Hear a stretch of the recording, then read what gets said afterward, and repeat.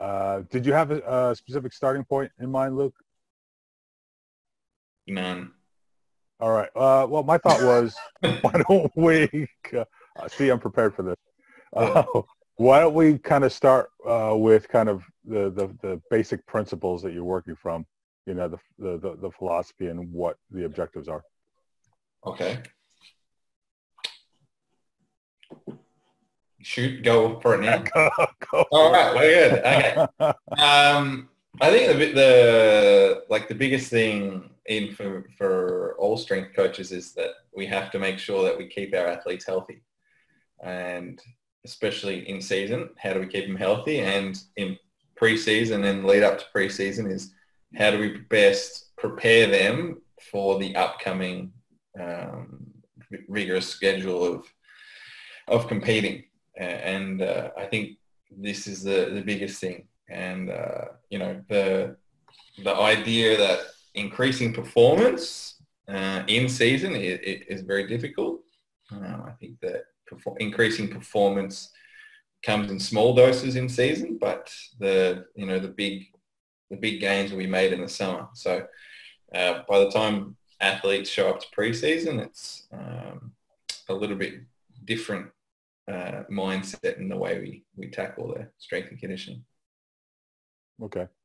Do you want to start at a specific point? You know, we could probably walk through a season cycle.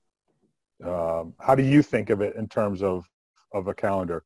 Do you start at the beginning of the season, or do you start at the beginning of summer?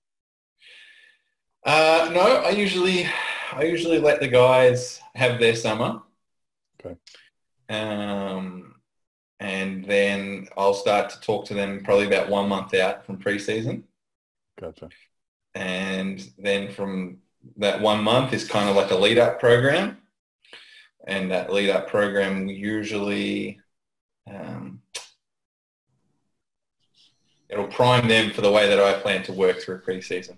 So I want to try and minimize any sort of shock to the system. So if they can start in their own time and gradually work into the program the way that will work, there's going to be a less of a shock to the system when it comes to the weights programs, because regardless, they're going to have some sort of a shock when they start to play volleyball again.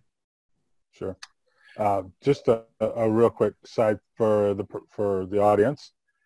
This is an open conversation for those who haven't been on one of these before. So feel free to shoot in questions anytime you like. If we're talking about something that you want to get more info on, go ahead. The easiest way to do it is to use the question and answer function. That way we'll see the questions immediately. Sometimes they can get lost in the chat if it starts getting active. So, all right. Got that out of the way. So what sort of things do you have these guys doing in that month out before you actually get them? So I'll get them I won't have them jumping, that's for sure, because a lot of the guys are just, if they're jumping, they're usually doing it through beach volleyball. And usually the discussion, and I'm sure Mark can comment on this, that the jumping portion usually falls more into how the coach wants to integrate getting the guys back to jumping. So most of the time I'm getting them to work, like I said, the way that I want. And personally, I prefer I prefer guys to work globally. So full body workouts, and probably getting them to start minimum three times a week. And then having them transition into the start of season. Usually with preseason, it's going to be 3 sessions a week, if not more. But if it is more, then those extra sessions are going to be more based around prevention through body weight, uses of TheraBands and stuff like this. But that lead-in program, again, is just like getting them used to how I want to work, and, full body workouts, and then getting that to lead into the start of season. Okay. You brought up the idea of jump counts, and actually we had a question come in about that. So, in Mark, you can jump in on this. Mark, I know you do a lot of 1v1, 2v2 type stuff early in preseason, as get them touching the ball, get some conditioning going. when do you get them actively jumping? What's the progression? That is my conditioning training. Okay. Go on. Sorry, I didn't even catch the last part. Yeah, you're hearing that. Is that on your end? Is that a bird or what? Okay. That's over. I don't know. Okay. Maybe.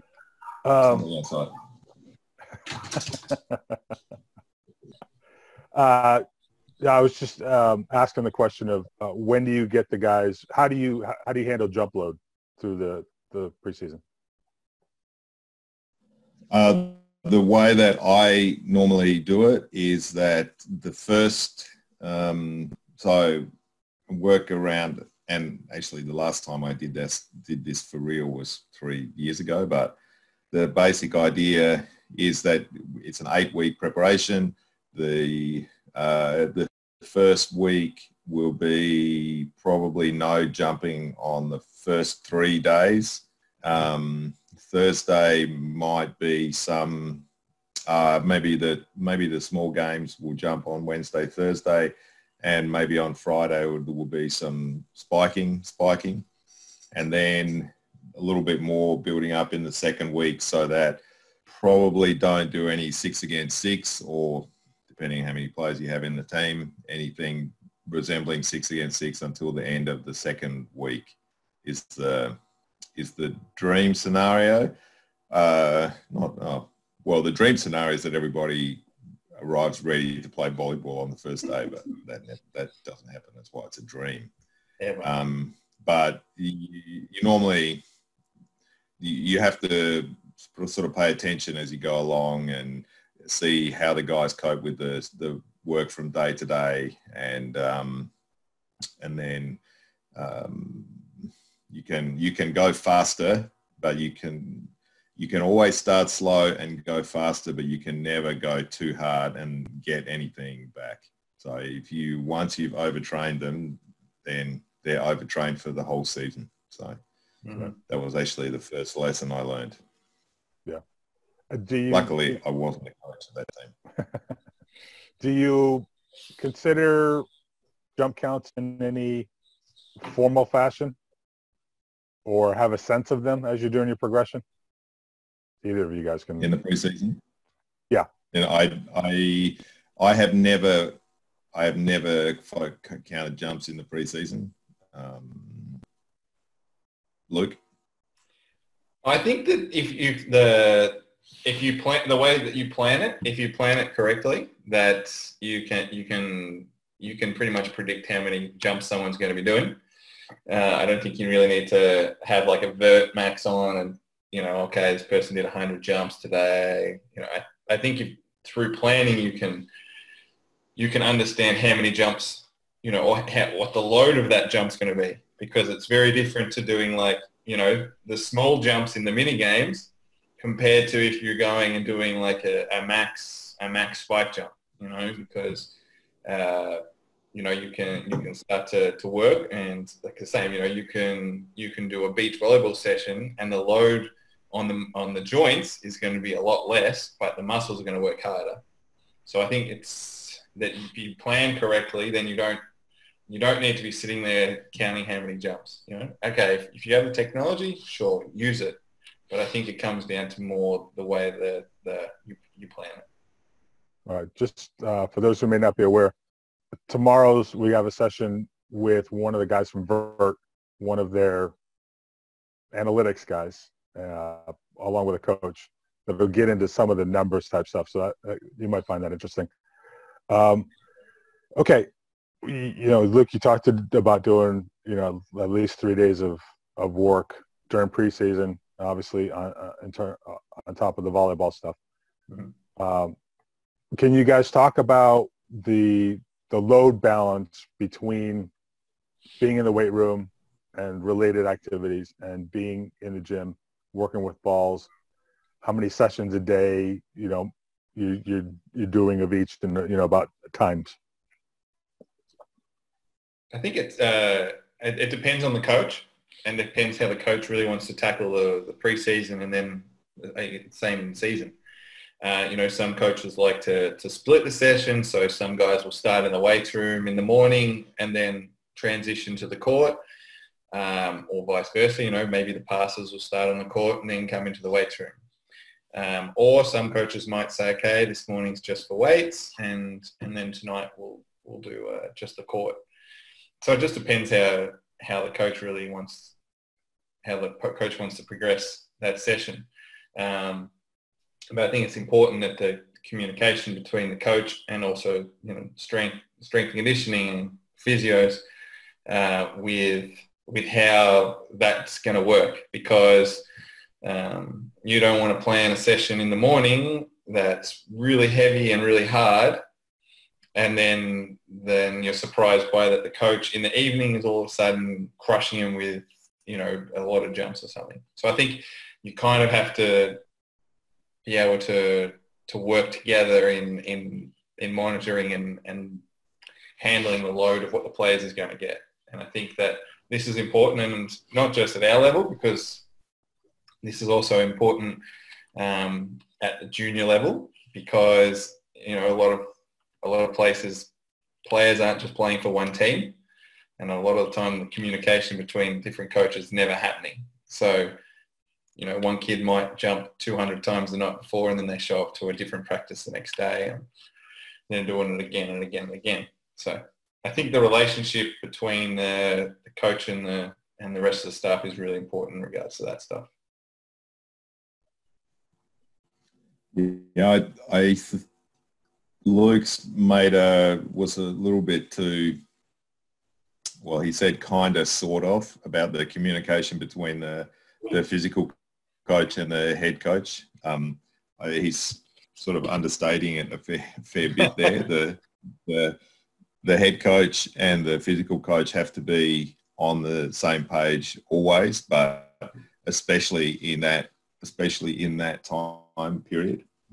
The way that I structure my preseason is that with I have an 8-week program, and for the first 4 weeks, and Luke can correct me if my practice is not the same as my words, but the first 4 weeks the emphasis is on weight training, and the program is one of 3 days a week weight training and 2 days a week prevention, which is a different focus of it's still weight work, but a different focus. And that goes on for 4 weeks. And basically the conversation I have with the physical coach in that time is that they have the priority, and they run the program under those conditions as they want, and I will make adjustments in the evenings, in the afternoons, to make sure that they just get through the week. So the goal is that they just get through to the end of the week, but probably wouldn't be able to practice on Saturday. And those first 4 weeks, so the program is also so that the weekends are free. So so I always have the basic principle there in place is 4 weeks, 4 weeks emphasis on weight training, 5 days a week doing physical work, and then 2 days weekend free to do what you have to do to come back again on Monday. And I'll just expand on what Mark's saying, because I can talk about when we worked here in Jastrzębski together. That so just to kind of expand on Mark's structure there with the 5 days, was that we were doing weights Monday, Wednesday, Friday in the mornings, which were, like I said, global sessions, which in the first 4 weeks everyone was doing the same, and because obviously I also needed to start to learn about the athletes and what their bodies required. So we did that, and then on the Tuesday, Thursday, in the beginning we started with just a general circuit with all all prevention exercises, and everyone did the circuit together. And then once we got past that period, when we were starting to a little bit more prevention on the other stuff, and probably even towards the end of week 3 and 4, was that guys were categorized.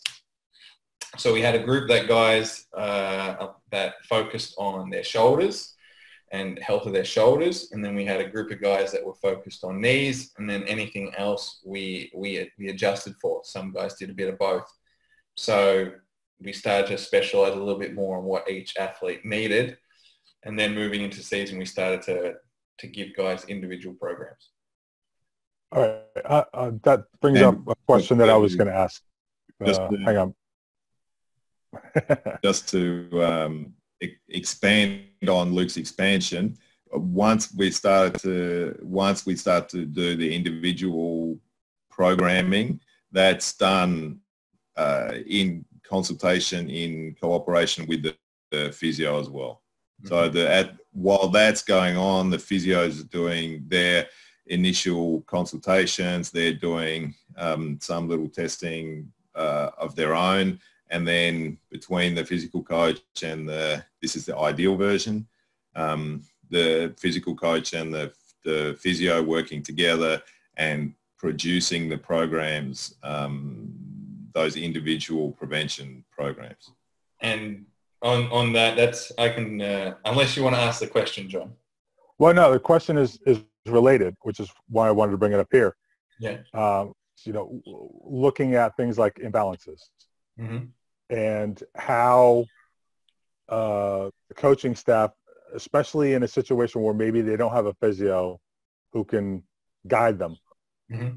can help evaluate potential imbalances, and then, what you can do to kind of structure workouts to get the athletes to address, in kind of also in a performance mode, but also largely in a preventative sort of program to avoid potential injury risk.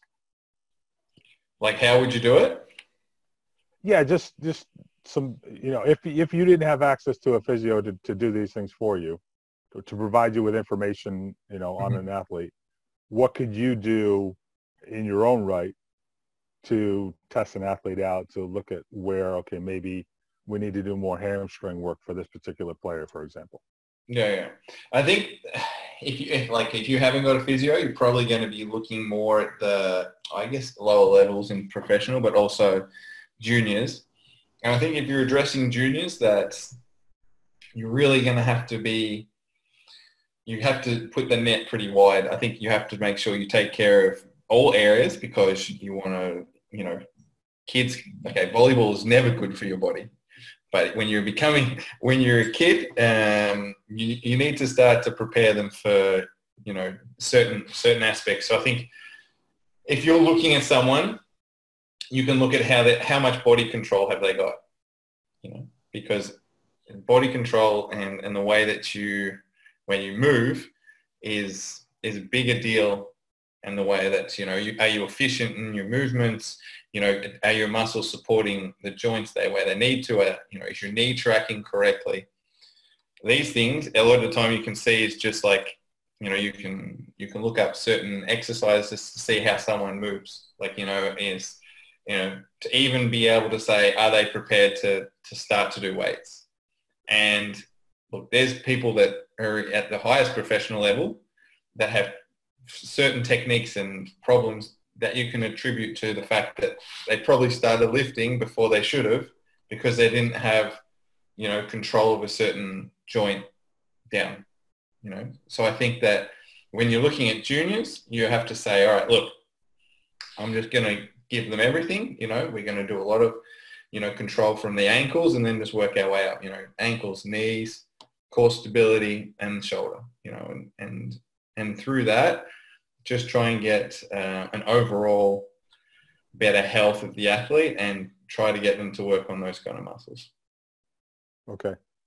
The reason I bring it up is because of things like ACL problems in women's volleyball.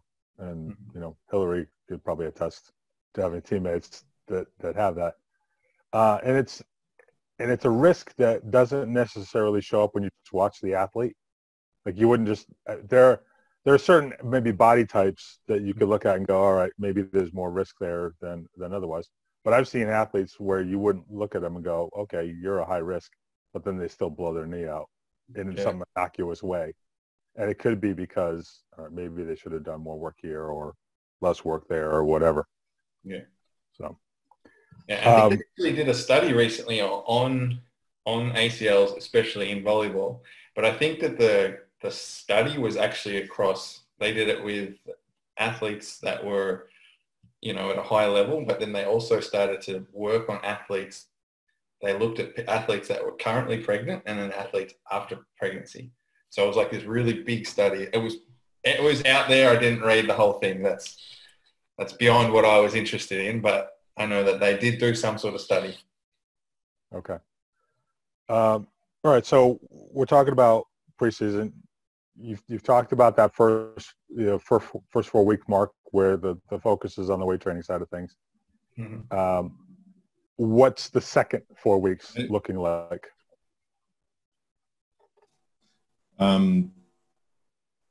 Just to complete that thought, the idea behind the prevention, the extra prevention work, was actually when I started doing that with a doctor at a particular club that I was at, and in the years that I've used that format in the pre-season, the number of injuries over the course of the season is fairly drastically reduced. So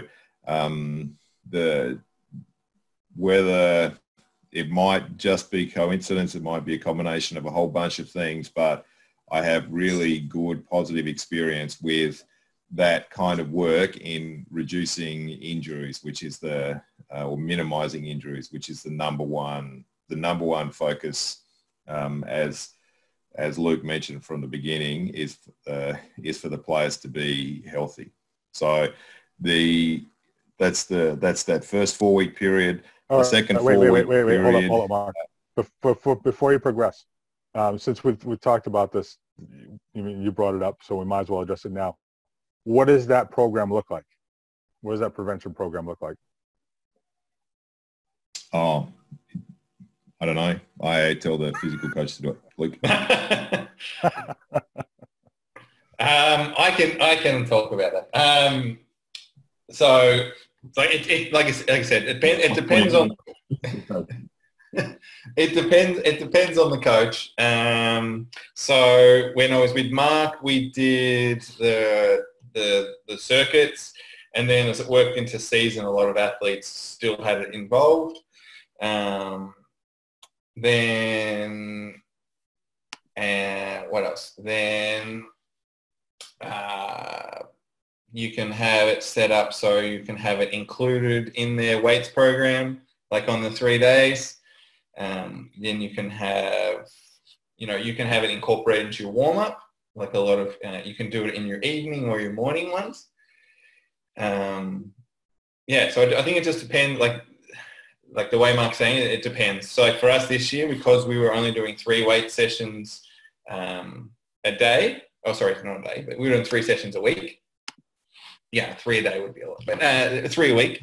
That I was including the prevention in the weights programs. So they had the weights that they were doing, with some Olympic lifts, some accessories, but they also had their prevention inside those 3 days, so that I knew that we were doing it. And then the off days, I was running it in the warm-ups. So I was doing a lot of body weight stuff. And on those off days, we were doing, which is something we can also talk about, is we did barefoot training, warm-ups. So in the morning sessions, we did, the guys would come in with no shoes on, and we would start to work on like some proprioception, and also, strengthening the muscles of the feet and ankle, which, obviously is good for all the athletes.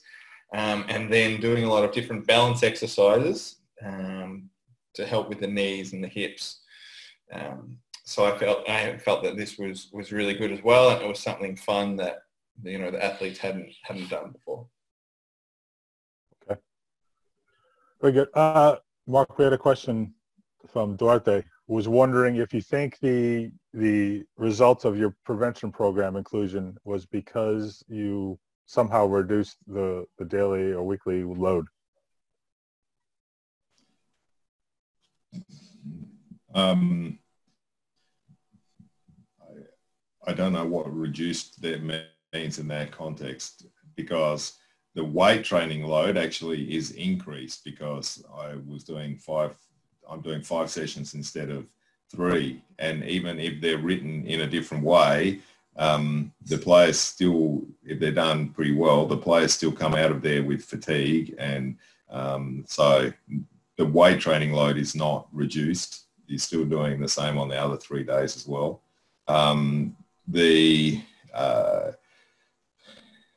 I don't ever jump in the mornings, so they're not replacing a jumping program, a morning jumping session. What I said and what I suspect is that part of it's a combination, or that everything is a combination, and I don't tend to have long sessions, and I do not have long training sessions, and I don't push guys to be exhausted, and I'm sure that plays a role in it as well. So the fatigue is a really big cause of injury. So the guys are always tired, but I never have guys that are really hanging on the edge and can barely get through a week and that kind of thing. So for sure, that is a part of it, as well as the prevention program. Just so people know, you basically never go beyond 2 hours for your sessions, do you? Rarely. Not unless his warm-ups from me go an extra half hour. Yeah, not unless Luke does a warm-up. Okay.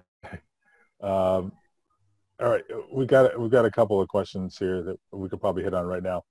From Giannis, how do you tackle the difference between players in terms of the difference in workloads? For example, some are coming from national teams with a tough summer, others won't have been playing over the summer, etc. So we had this year. We actually had a really crazy preseason because we had, like you said, the guys coming from doing nothing. So getting them in from the start, you can go, if they've done the lead-in program, you have to hope that they've done it. Obviously, one of Mark's rules is you can't trust that they've done it unless you see it with your own eyes. But you can work pretty hard with those guys when they're coming in, because they've had a long rest. But in saying that, you also they're the guys that you have to be extra careful with, because they've had that period where they haven't been doing so much. So you have to find that balance of how much to push, especially when it comes to court and starting to jump again. And then we had those guys. Then we had guys that were coming from European Championships, which was, there was a really heavy schedule. So, even if they got 3 days off, we had to bring them back. And then it was more about kind of easing them back into it, because a lot of the guys in the European Championships weren't getting a regular chance to lift. So when they come back, for me, it's really important to find out what they've been doing, when was the last time they did it, and then start to integrate them into the program, because, again, we're trying to minimize that shock to the system. The volleyball part for them was going to be easy because they've been playing a lot. But the guys that have been doing, maybe lighter weights from being in the tournament, maybe they're coming off VNL, you have to really, again, it comes down to communication. You have to talk to them, and you have to find out what they've been doing, and then work from there. Okay. A question from Solange. Do you guys work with sports nutritionists at the club or with the national team? And how do you work together, if you do? No. we do not. No, I haven't worked with them. Yeah, we don't have one on. Okay. Is that by choice or by force of situation? For us, I think if we wanted to get a nutritionist, we could. But and I did a questionnaire at the start of how guys. It was an open questionnaire of like supplements and how they felt about their nutrition goals and stuff like that. And for the most part, the guys, and knowing how the guys were, they were pretty good with nutrition. And I personally don't want to be the guy that's on them about, like we do testing we do the body fat testing, skin folds, all this stuff. And if a guy is really having problems, I'll sit down. If a guy really wants to say, okay, how can I make my nutrition better? Then we can talk. But we don't have someone coming in and saying, all right, you need to eat X, Y, and Z.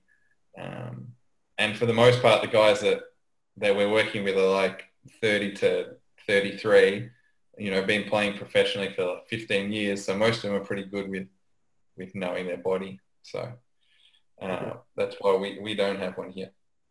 Gotcha. Just checking to see if there's anything else. We got another question from Duarte, whether there's any tools that you use to monitor load or anything along those lines. You mentioned the vert. Should we talk about RPE on this one, Mark? Yep. Go for it. Right. So this is something that we use in the national team, and actually something that I believe Anastasi was using in Warsaw this year. But we have a program set up through the national centre back home, or the association, that players at the end of every session or at the end of the day fill in their RPE. So it's the rate of exertion.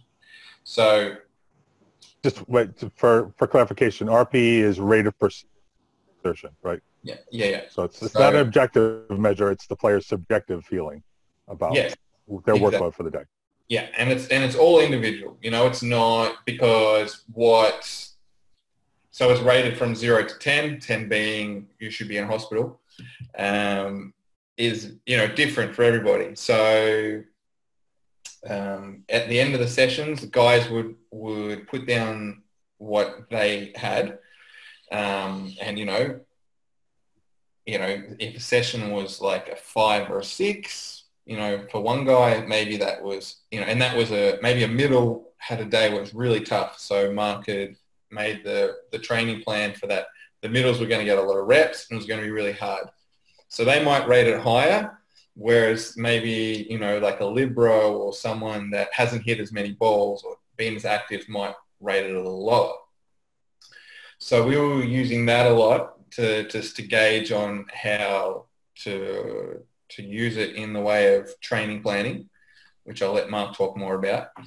But the program also allows the players to put down like their sleep quality, how their general wellness is, different things like this, just to get the overall picture.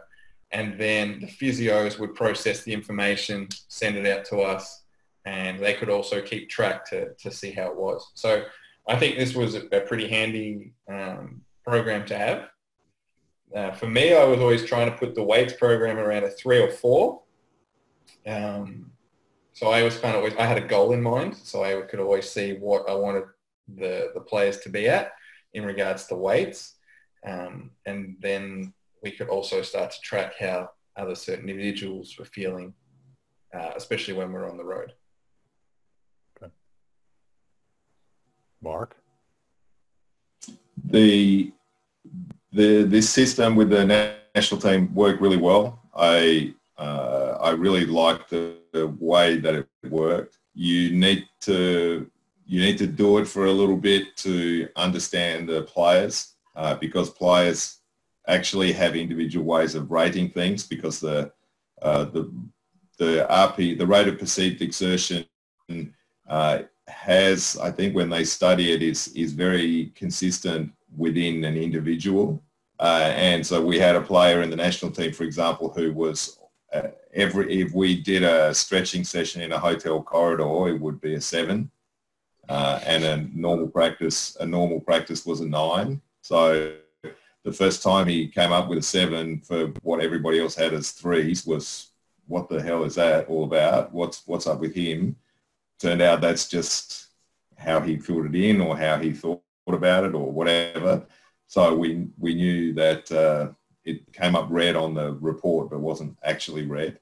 So that part of it is individual. But one other, from a coach's perspective, is you have to, over time, or you have to pay attention to players' responses to different themes. You have to learn what players' personalities are like. And then once you have some implicit knowledge of the individuals and the group, then you can start to see things.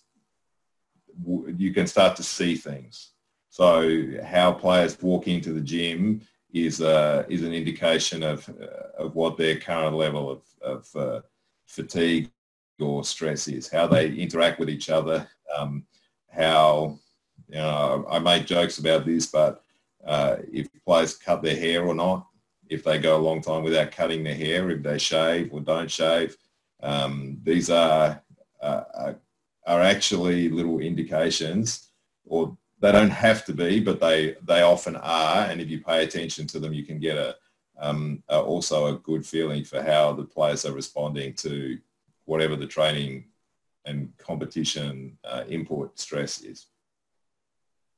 I was chatting with Alex Porter at the University of Essex about this, and he's been trying to use it there. He brought up a couple of concerns just in terms of data collection, primarily.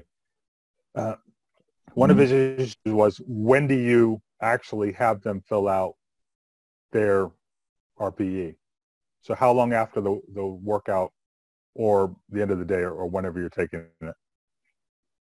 In the evenings, the guys usually filled them out at dinner, or on the bus on the way home.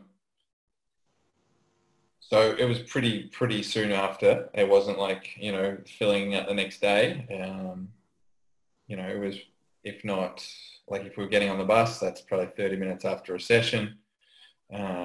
If dinner is, not too long after that. So the evening sessions were usually pretty responsive straight after. Okay. Yeah, because Alex was making the comment that it was, you get a different RPE, a significantly different RPE if you ask like 5 minutes after a workout than if you, like you said, if it was 30 minutes or an hour or something like that. Yeah, for sure. You were going to say something, Mark? If it's not clear, what we're talking about, the system that we're talking about, it works through an app. So the players have it all installed on their phones, or they can have, and the physio also has a tablet with that with the app installed, that the players can also do their import their information from the physio's tablet. So that's the format for collecting the data. And there was a question about if it was for each session or for the day, and for each session. So the morning session gets RPE, night game gets as well. All right. Do you know the name of the system? I don't know. No, I don't know what they've set it up. So it's a big one. AMS. Yeah, AMS. Yeah. Athlete measuring. It's not a commercially available one. It's one developed specifically for the Australian Institute of Sport. Gotcha. And they also have to do their RPA on days off as well. So this keeps the data, the graphs correct. Sure.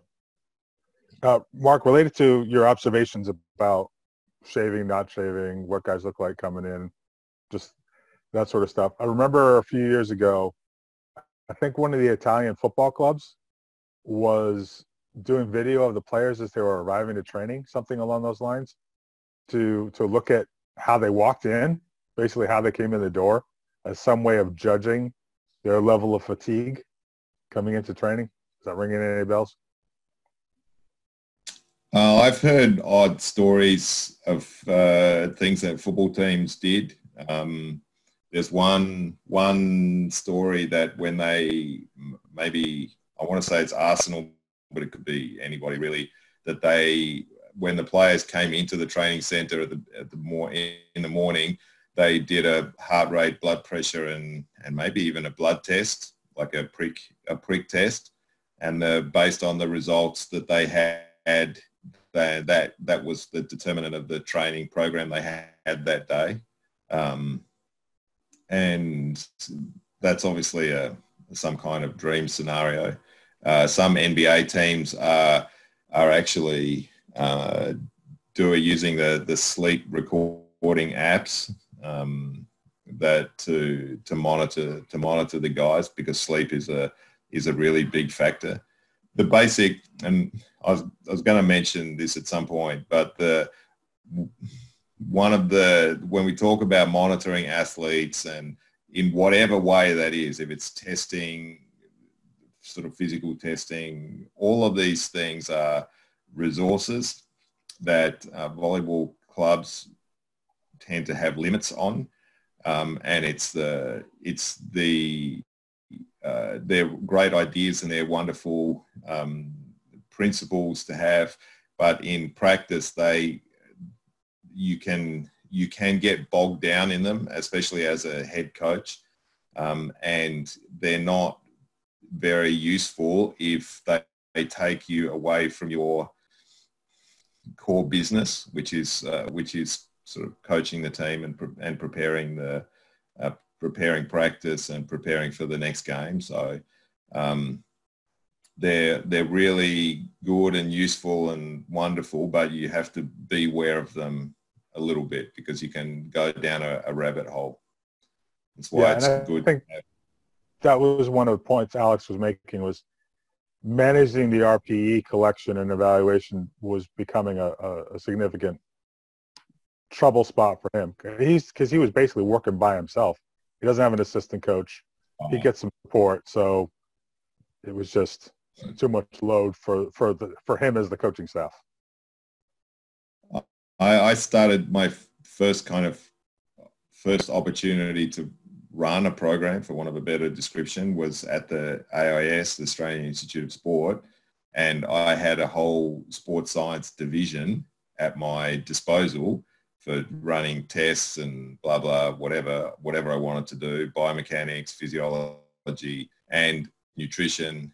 And I learned really quickly that they do the tests, but to actually make it useful and practical, it's your work. So, and I was me, and I just didn't have enough hours in the day to go through the biomechanics data and the physiology data and the RPEs and actually remember even to go to practice in the afternoon. So, it's if you have the resources, it's really fantastic. And to have a guy like Luke is the dream scenario, and I got to live the dream.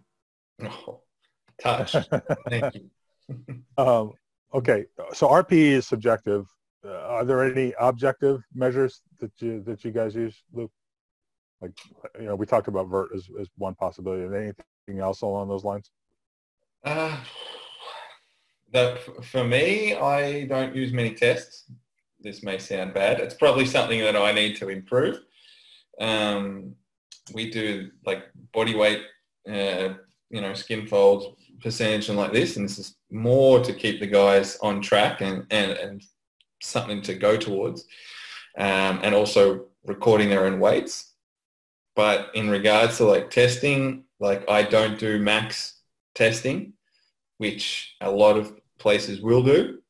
Coming to start a season, and even I had this as an athlete, that you come in, you do your one squat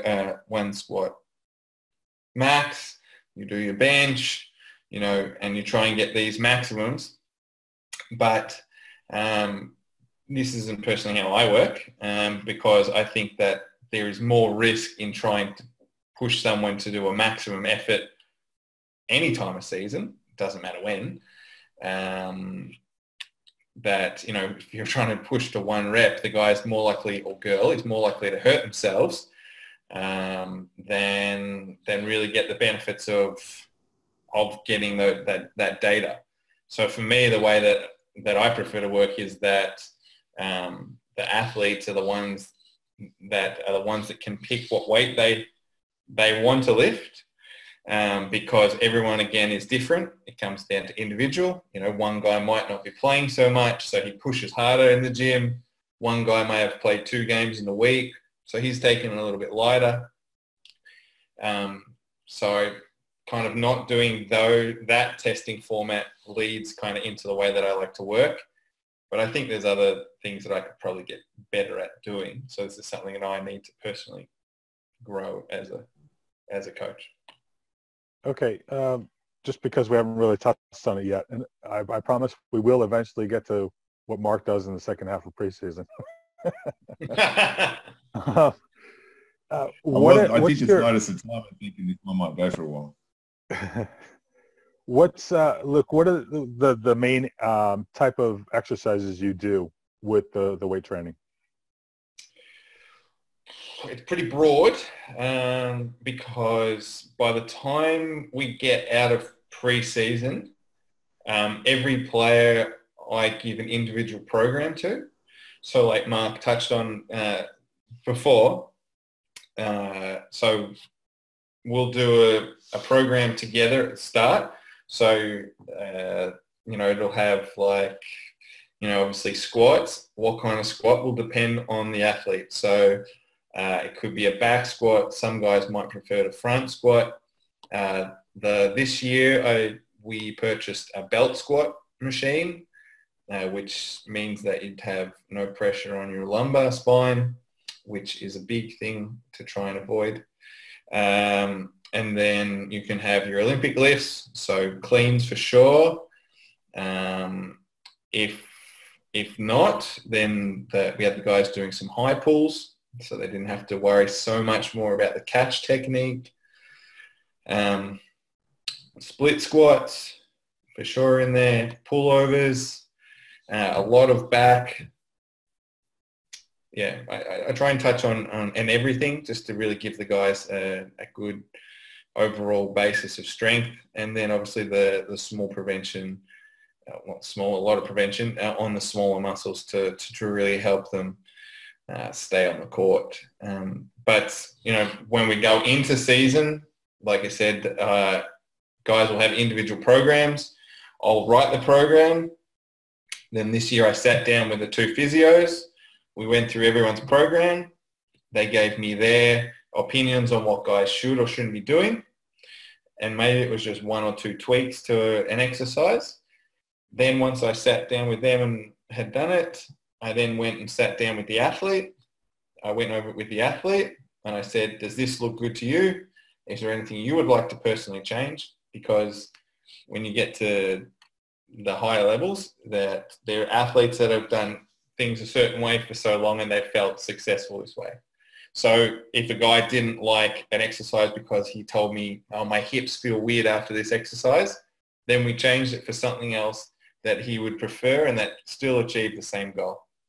So, you know, there's a big, like I said, there's a really big range of exercises once you start to break it down into 14 athletes programs. Sure. All right. And I'd like to add something to that. And there are 2 really important things that Luke said there was.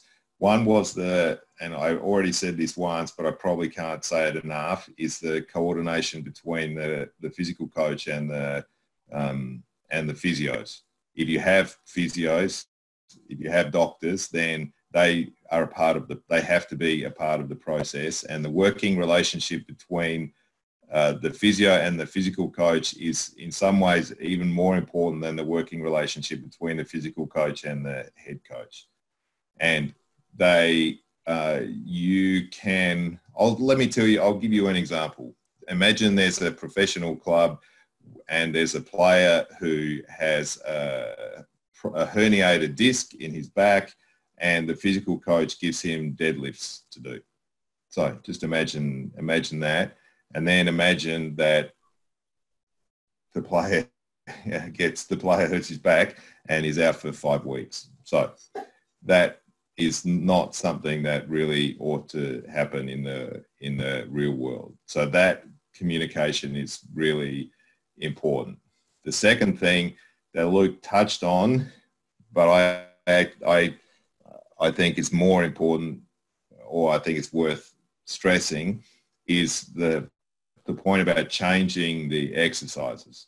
So my experience, a lot of physical coaches have their program, have their exercises that they want to do, they like to do, and if for whatever reason the player is not able to do one exercise, then the basic, somebody has knee pain, okay, can't do squats, then the response is really often to just not do that exercise, and that's not a good response, because you still need to be strong, you still need to be improving and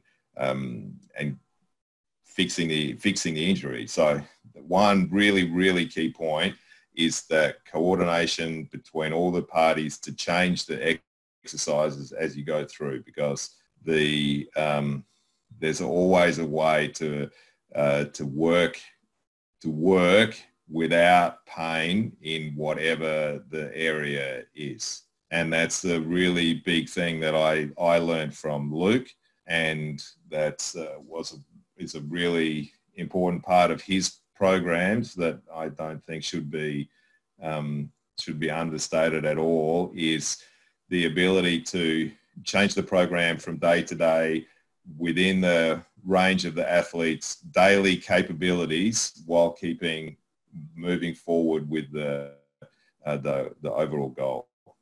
Mm-hmm. Absolutely. Okay. We had a quick question on whether you use CMJ as a fatigue monitoring tool. No, I don't. It can be, for sure. Like I said, this is something I need to get better at. Again, it's if you want to personally use it, and if you want to use it in your club, and like they did some counter stuff with the national team this last summer to test, but they were doing it across a long period and from different levels. But in the club, no, I don't personally use it.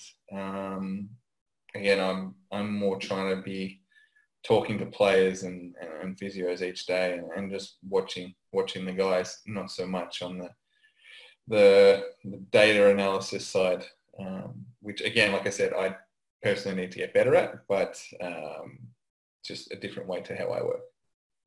Okay. Miguel wants to know, you talked about not doing max testing. He was wondering if you've ever done max testing by speed instead of weight. Again, you can have like the little devices that you put on the barbell for your cleans and speed like that. But no, I personally haven't done the speed aspect of the testing. Again, I like I said, I think for the guys to come into the gym, one, I want them to, when they come into the gym, it's somewhere they enjoy. That when they come in, that they personally know they're going to develop and grow, and they're going to enjoy the session. And two, that they have some guidance over on what it is. There was only very few times this year that I really told guys, and this is once they knew what weights they were already lifting, that it was a deload week, that they were going to lift, 60, 70, 50 sometimes % of what they had already been lifting. And these guys were recording their weights themselves, so that I knew that, they had control. They could look at the number, all right, it's a deload week, I can go back a little bit less. But like I said, I'm personally not doing a lot of the testing in regards to them saying doing, okay, it's an 80% of your 1 rep max this week, or, or speed. So it's a little bit different. Right. Okay, Miguel was asking an extension on that, if you did it not just for testing, but also for monitoring. But it sounds like that's a no. You're not using the speed evaluation on a consistent basis. All right. Okay, so done with that. Santiago wanted to know if you monitor your strength training during the season based on drop jumps performance and their RSI, reactive strength index. I'm guessing that's a no. Do you monitor your strength training during the season based on drop jumps performance and their RSI or reactive strength index? No. Like I said, I'm not a big data guy. All right. You're leaving a lot of disappointed people in the crowd here. I'm apologizing. I know, like, this is terrible. The strength coach should be behind his laptop looking at all these numbers, but yeah, this isn't it. And maybe it's just completely different to a lot of the way that other people work. But like I said, the data side of things.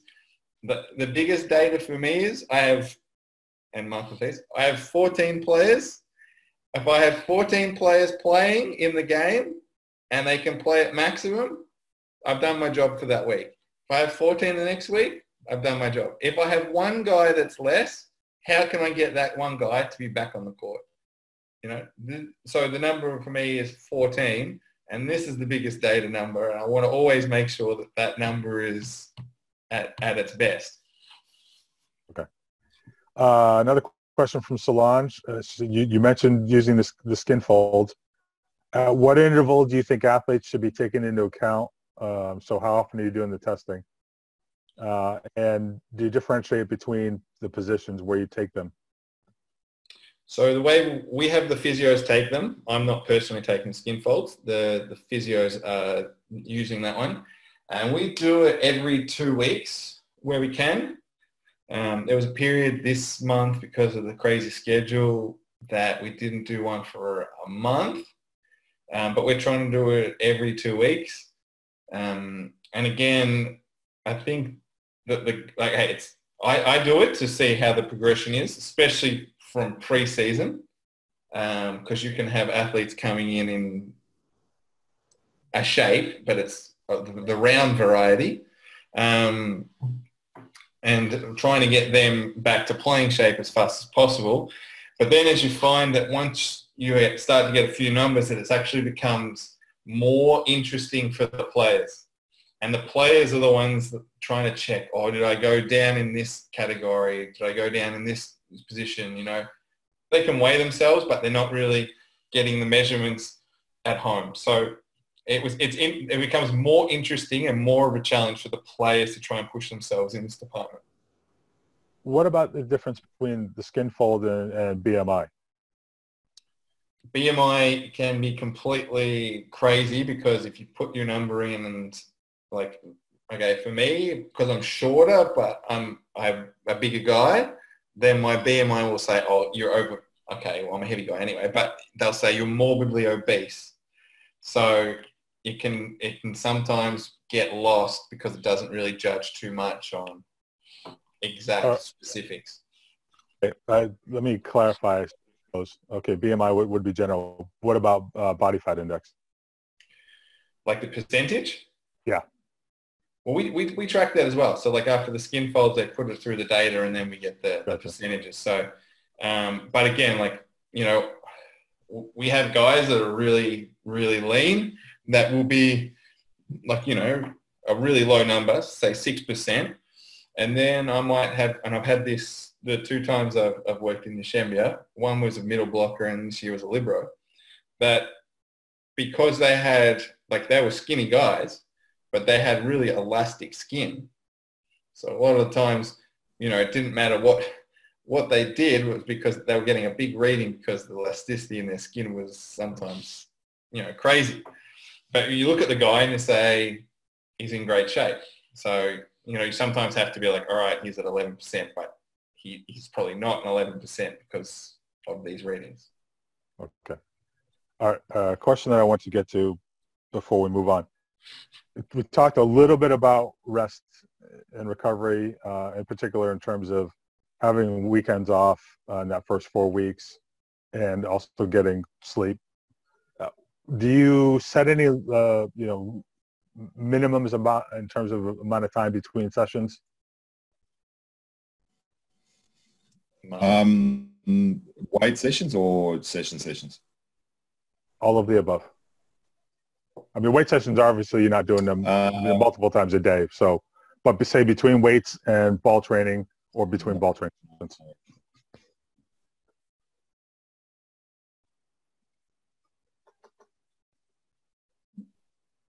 Did you? No, you didn't hear me. I always have the weight sessions. I like keep track of. Am I back again? Yep. Can you hear me again? Yep. I don't keep track of is not exactly the right word, but I'm conscious of the time between sessions. So, if there's more or less than 24 hours between a court session, I'll bow to the physical coach about the timing between the weight sessions. So, again, that's obviously, you don't want to have 2 sessions in 24 hours. Am I right, Luke? You can, but you have to plan it pretty good. No, you don't. You see, you don't want to. So, yeah. So yeah, I'm conscious of it. I don't sit there and write down the times in between, but I'm conscious of the differences of the times, especially if it's different from normal. So one of the causes of stress and injury is changes to the routine, changes to the timings. The bodies are, I've been reading a lot just recently, bodies tend towards homeostasis. So anytime they get into a rhythm, they want to stay in that rhythm, and they'll do everything to get back there. So if you give them any sort of shock, even if you think shouldn't be a shock, then it still is. So I'm always paying attention to that stuff. All right. What about between ball sessions, like say on the same day, if you're doing 2 sessions a day?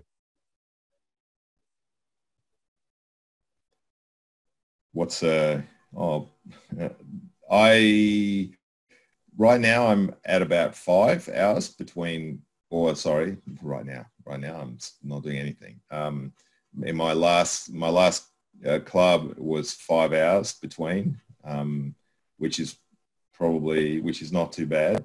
I've had 4 hours between in different clubs, which is probably the minimum. But if you can do 5 or 6, it's probably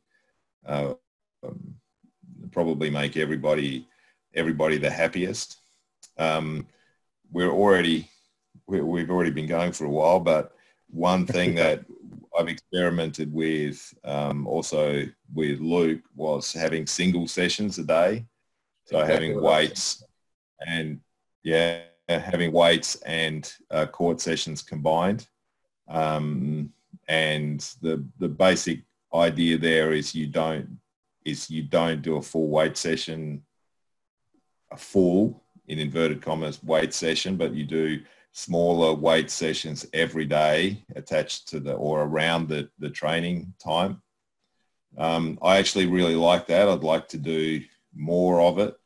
I haven't been able to because of some logistical sort of conditions that I had, but I really like that because it's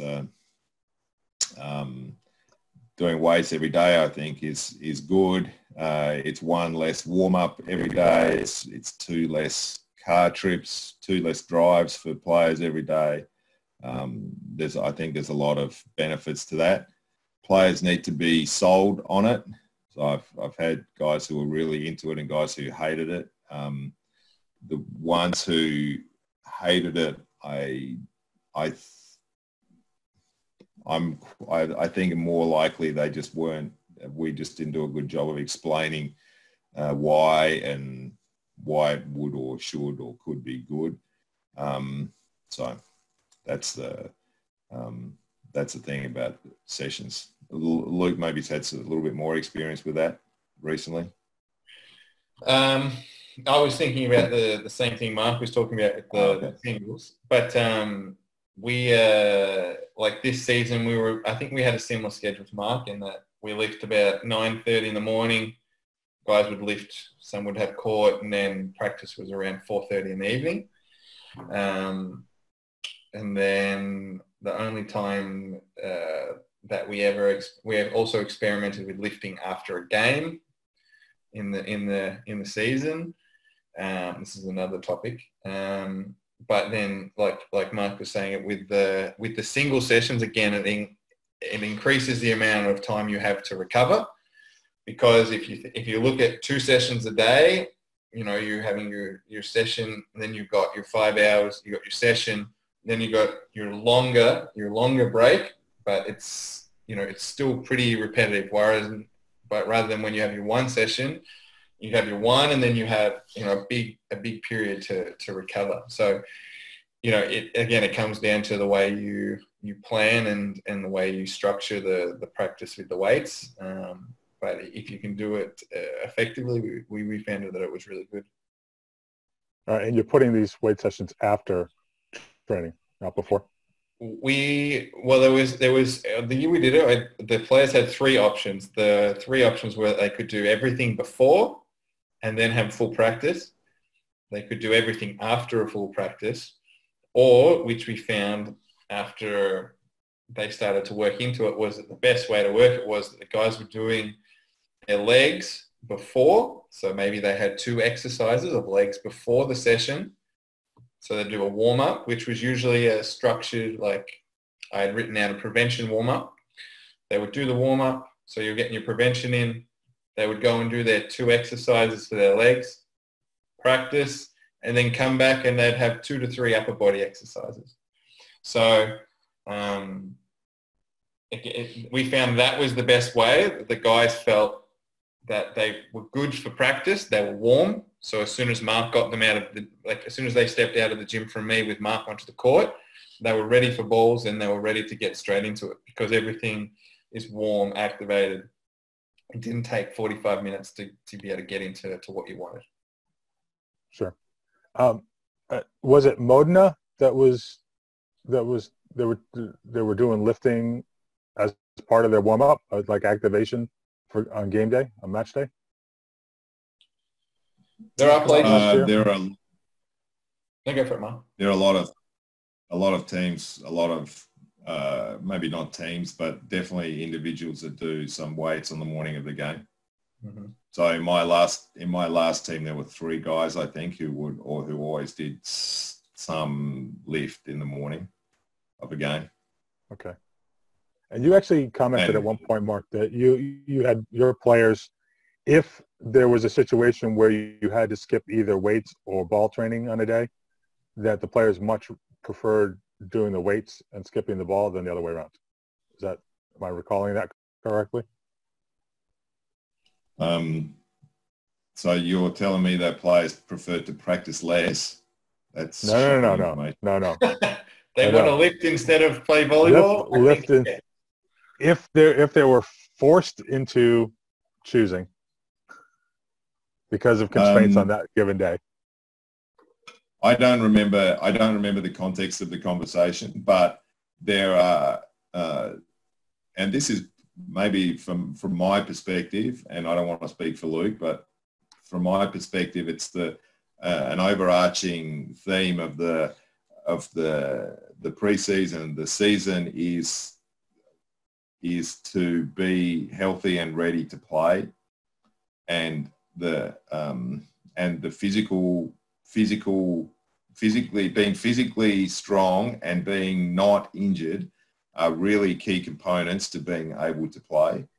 And my philosophy or my thinking is that coaches way overestimate the value of practice, and that and particularly the value of a single practice.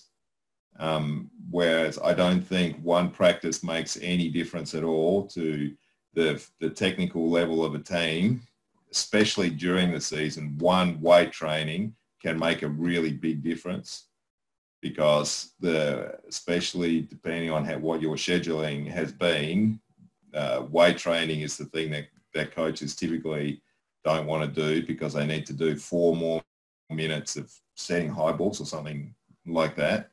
And so if there are some moments during the season when for whatever reason I can only do 1, then definitely there are times that I will do weight training instead of ball training.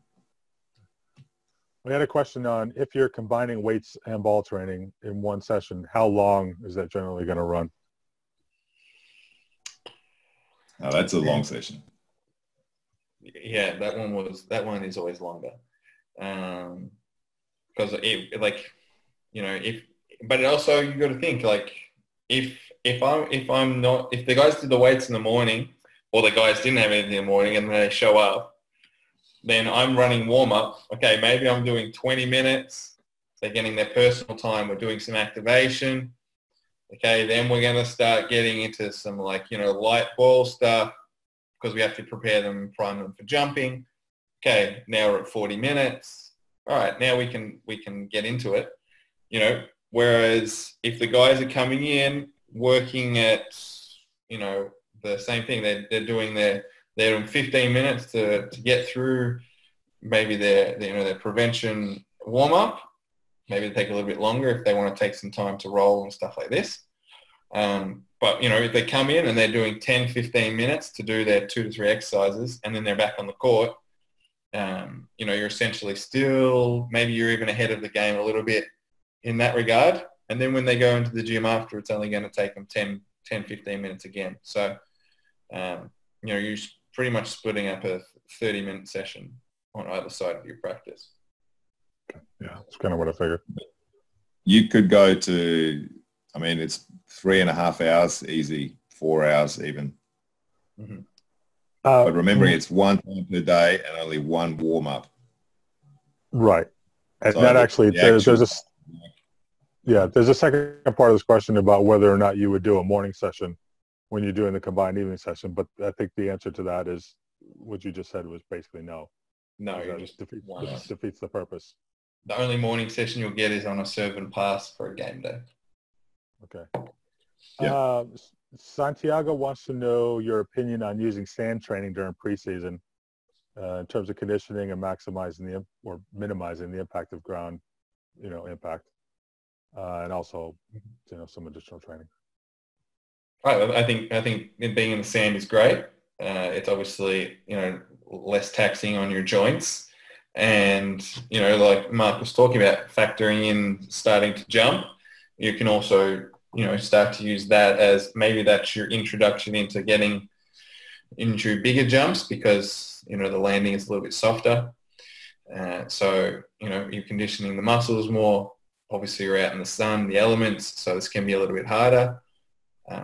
And you can also beach volleyball, if you're doing it once a week or, you're doing it on your Fridays before maybe you go on your weekend, you can always include you can have the guys doing a fitness component with the beach, depending on who you've got. So I think, being in sand and doing sand training is great. I think it's harder than working on dry land. So I think that if you want to take your conditioning side of things, you can take it to the next level by for sure, doing conditioning with the sand.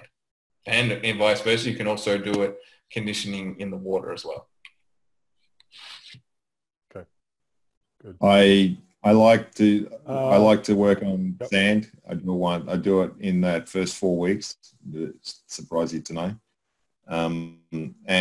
But I never do any practice in the sand. So if whatever's it'll be a tournament. It'll be a 2-hour session where they don't stop playing for 2 hours, but I'll never do anything technical in the sand. Kind of thought you would say that. Lack of specificity issues. Okay. So we got a question that Rodrigo sent in earlier. I wanted to know about energy system development with regards to improving conditioning. I think the best way to train for volleyball is playing volleyball. So I think the best way to train for volleyball is playing volleyball. That's right. So I think the conditioning has to come. Like you can do small like interval training with the weights or body weight, like a Tabata, or you can do small sprint stuff. But I think the best way to condition for volleyball is the way that you structure the training session. And I think that this is the best way to improve the energy systems for playing a sport. So yes, you can do small things for conditioning and getting them to help leading into it. But I think that the best is really the coach, and through the help of the strength coach maybe, is structuring the practice to get the most out of them. Okay. All right. Now let's get into that second 4 weeks, Mark. Finally.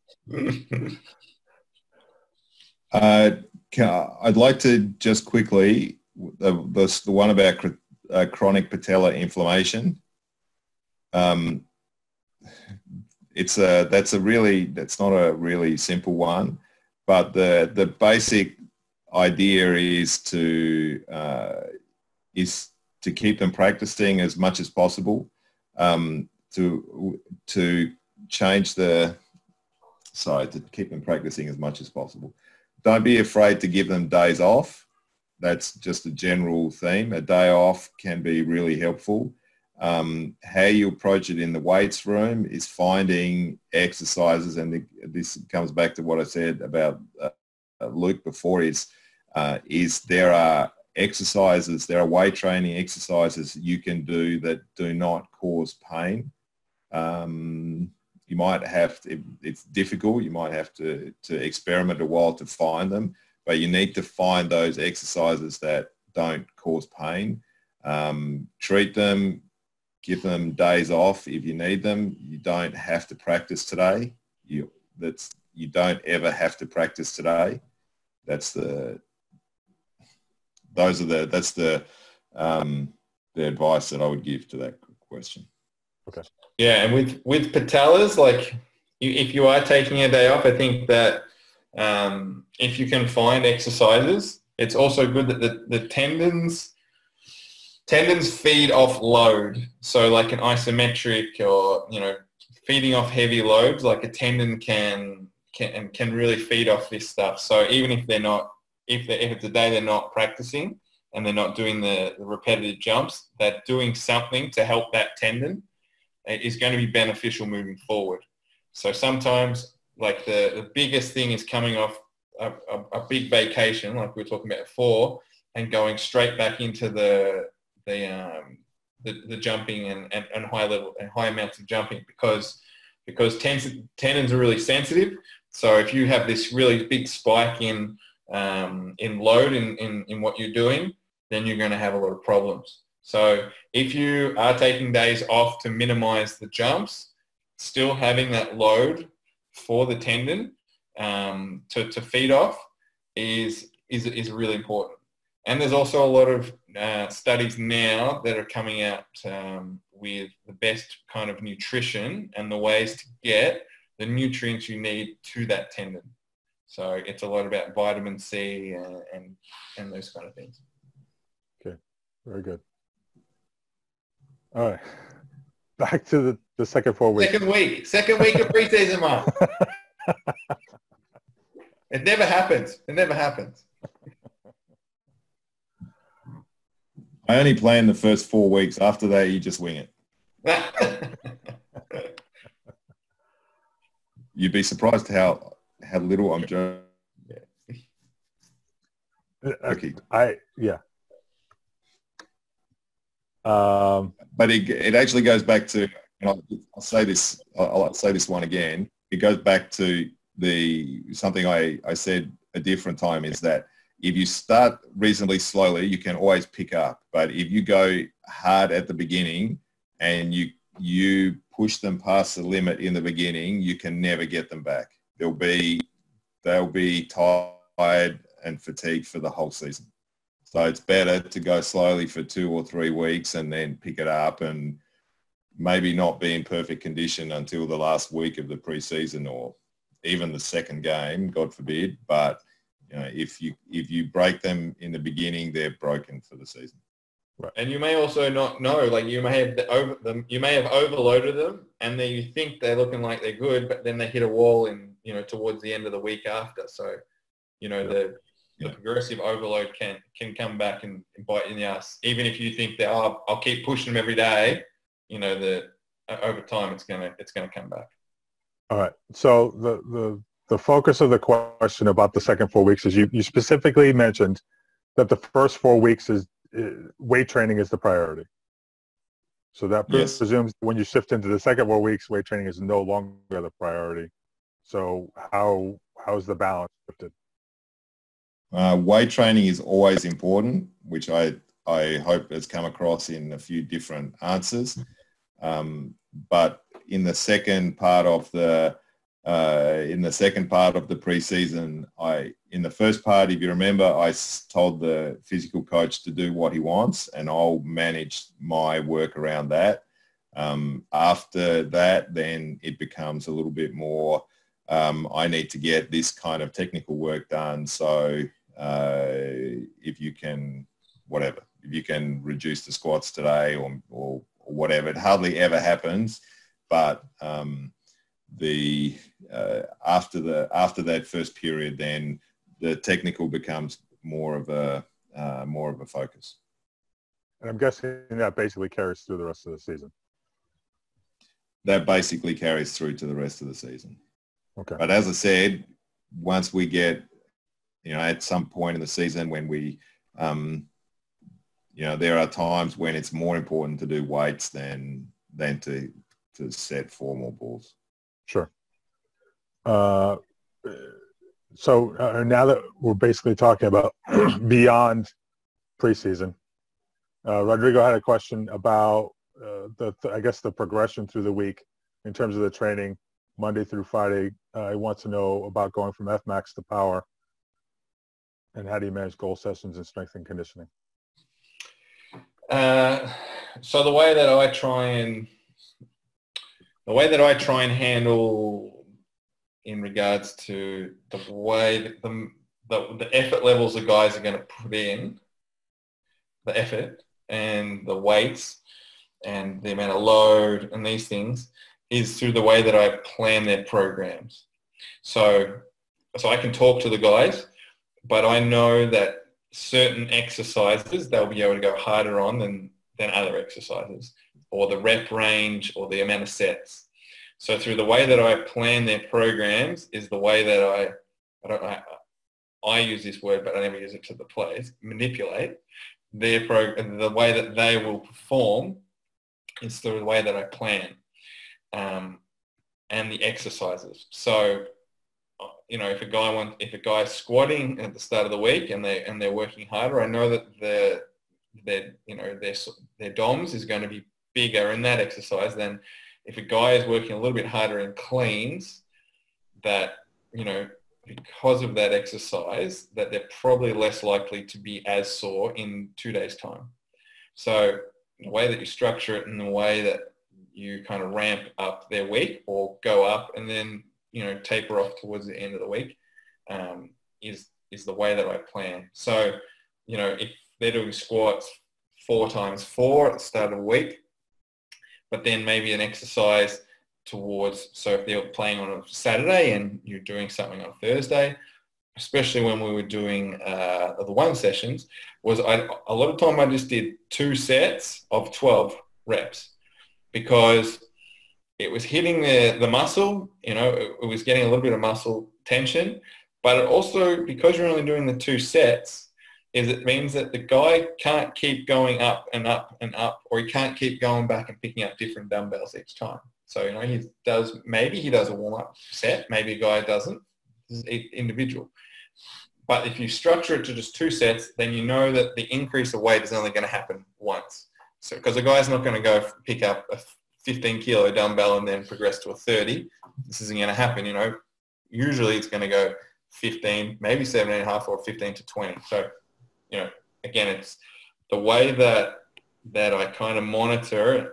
Obviously, you can look at the guy's sheet and see how he is.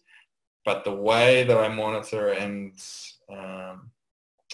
work with the load is the way that I structure is the way that I do their programs. Okay. I hope that answered it. If not, please tell me and I'll try and do a better job. Okay, I think we've got a couple of related questions that have to do with explosive training, and say plyos. Are you incorporating plyos into your work? So some of the faster movement stuff, I can tell you, I can give you an example. This year with the Olympic qualification period, Mark and I had 1 week in Jastrzębski, and my philosophy going into that was that we needed to have a bigger emphasis on the court with Mark than we did in the weight room, because guys were coming in off already a heavy period. They're coming in off, playing for 4 months.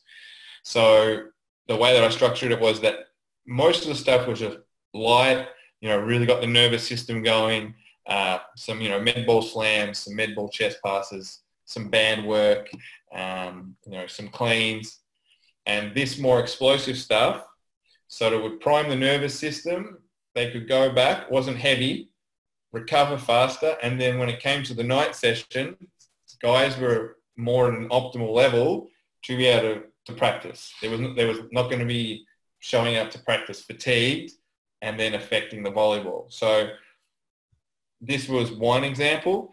And then also towards there, as we were starting to get into playoffs here, we were starting to incorporate more lighter explosive stuff.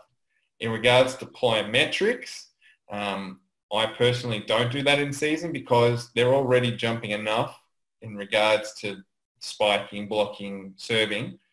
And I think it can get a little bit dangerous if you're pushing the plyometric stuff with guys that are already doing so much. So I think if you're doing that, it needs to be in the summer when you don't have volleyball as your focus. Okay. In terms of when you have multiple matches in a week, for example, you play on the weekend and you maybe have a Wednesday cup match or something like that.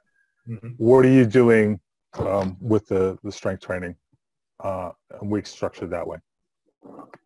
So I can tell you what we did this season, and I'm sure Mark can tell you what he did, because we were playing every 2 games a week for the entire season. We were lifting Monday morning, so the guys had in their program two sessions. They would do their day 1 program on a Monday.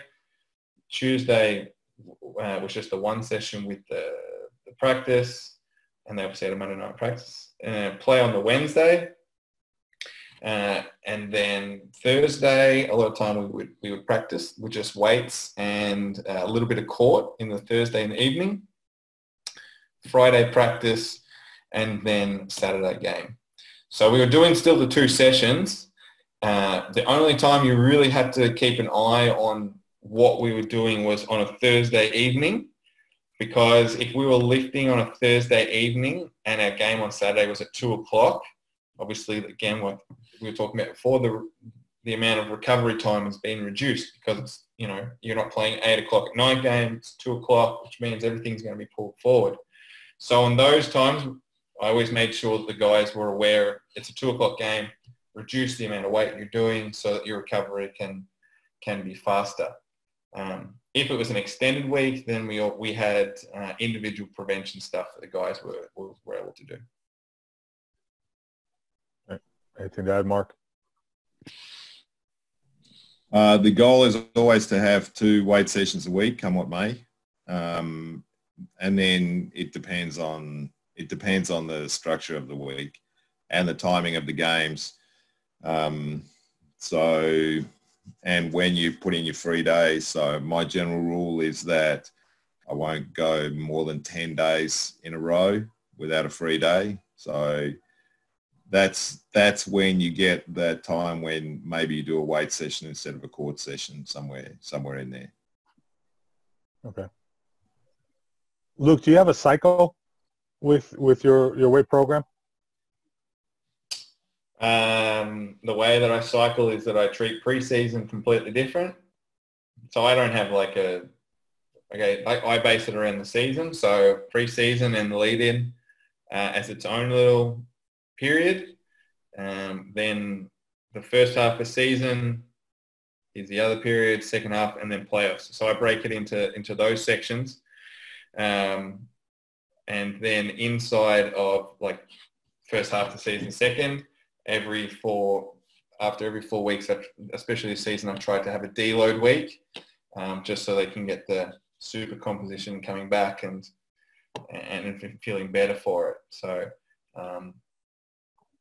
treating like preseason, everyone pretty much in the same boat, trying to learn everybody, and also trying to get everybody general in regards to the health-wise, and then start to get a bit more specific as it went. And then in playoffs, probably this season, if we had playoffs, I would have gone a bit lighter and more dynamic, and then inside of those exercises, change things for individuals.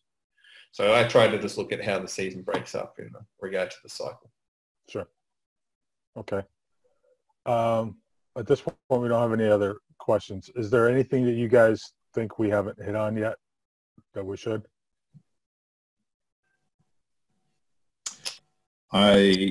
If I could summarize everything, I would say that I would make Luke's first point that the goal of the weight training program is for players to be healthy.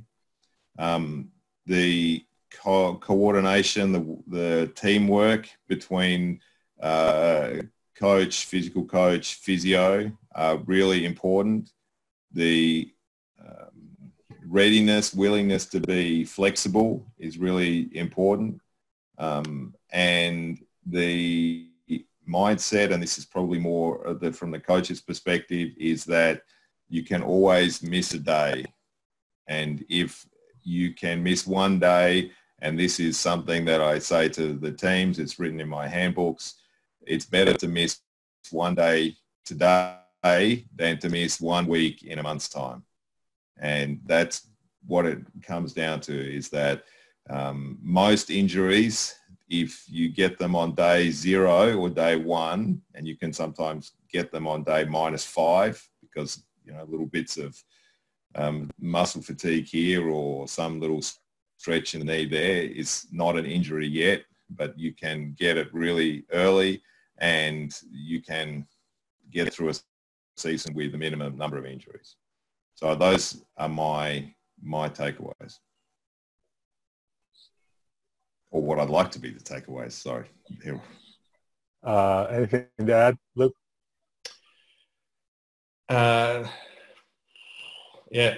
Like I said, the biggest thing is really monitoring your players by using your eyes and having a good relationship with the players. And if you can be in a situation where they really enjoy coming to the gym and working with you and what you have to offer them, that you're going to get the most out of the weights. And if that happens, then a lot of time it's going to translate to being healthy and playing better volleyball. So, don't ever discount, the personal interactions and ability to help one individual or the whole team, because if you can connect with those few guys, then a lot of the problems they've had in the past, and if you can find a way to help them, or if you can actively go out of your way to find the answer, or trial something with them, then you can not only help them improve, but raise their confidence and also build that friendship for a long time after. So there's a lot of aspects in strength and conditioning. A lot of people do it differently. So sometimes there's no right or wrong answer. But at the end of the day, you're working to help the athlete, help the coach, help the club, and all try and get the same result. So, we did have one question that doesn't really deal with weight training per se. This is more about the calendar. So, Mark, here's your chance to share your thoughts on the FIVB, CEV, whoever else you want to throw, whatever alphabetical groups you want to put in here in terms of the 12-month calendar that's currently in place. The one one part of this conversation that that tends to be overlooked. So we're always talking about how much the players play. Actually, there are two parts. So how much the players play, and they go from this competition, they go from that competition, and so on. I think that the amount that players play is not unreasonable. If you consider the number of games that Bruno plays compared to the number of games that LeBron James plays, then I don't think that there's a significant difference there, and I would guess that Bruno plays a few games less. The actual things that are issues are the travel between games. So so in VNL or any international competition, there's the travel component I think is more significant than the number of games. And the second one that nobody will ever talk about is practice. So if there's one big difference between NBA players and international volleyball players, is that NBA players practice a lot less, especially while they're playing. Mm-hmm. And like I said, no coach wants to talk to this, and this is actually the first time I've said it out loud, but if you cut down national team training periods, I don't think that you would significantly decrease performance. On the contrary, I think you would find performance maintaining a remarkably high level, and the players would have that free time. And you don't need to practice. You could nobody wants to. Making seasons short is not reasonable, but yeah. So I think the travel is a bigger component than the number of games, and so is the amount of training, particularly the training and the extended training they do when they're with national teams. Okay. Yeah, I think the tricky comparison with something like the NBA is, yes, they absolutely play more games in a season, and especially when you throw in playoffs, and they're playing sometimes every day, every other day, probably in most cases. There's definitely a lot of travel for those guys, but you're right. Practices probably are not all that frequent. Mornings, they do a lot of shoot around type things, but that's not practice per se, the way most people would think of it, I imagine. But the one thing you could say is most of those guys do not have any kind of international commitment. So their season ends in, say, June, for example. The next season doesn't start until October. So they've got a big block where they're basically off, between seasons, which our guys don't have. So that, I think maybe the timing of competition. Go ahead. The timing of competition is different. It's not exactly comparable. Yes, I agree. But the basic principle that we practice too much, I think holds. Okay, won't argue with that. All right. And especially when you consider that most volleyball injuries are overload injuries, and volleyballers practice 3 times to every one match. So I don't know. That seems like fairly significant mathematics to me. Blasphemy, Mark. Coaching blasphemy. All right, everybody. Thanks for all the questions. This was definitely, I believe, the most questions we've had in one of these sessions, which is why it's also the longest session that we've had so far. Yay! And in part 2, we'll talk about the last week of the preseason and the first month of the season. I look forward to that sequel. Okay. As I mentioned earlier, for anybody who's interested, to tomorrow's session, David Gill from Vert is going to be involved, and he's going to be talking performance metrics. Obviously, he's going to focus a lot on his devices and the information they gather, which is more advanced now than what they used to get, which was mainly just jumps and how high. So for those who really want to dig into numbers, which clearly is not Luke, feel free to join us for that. Beyond that, have a great rest of your day. Thanks for Mark and Luke for this, and we'll see you next time. Thank you. Thanks, guys.